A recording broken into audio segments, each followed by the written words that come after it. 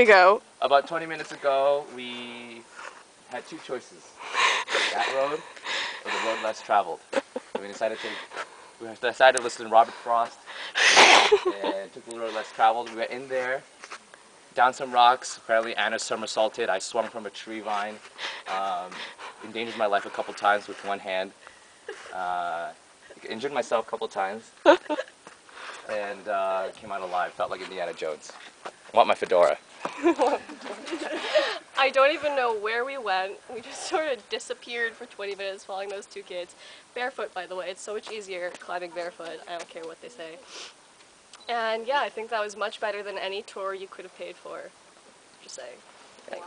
In other words, go through that gate. Okay. Don't let us down. Following two small children.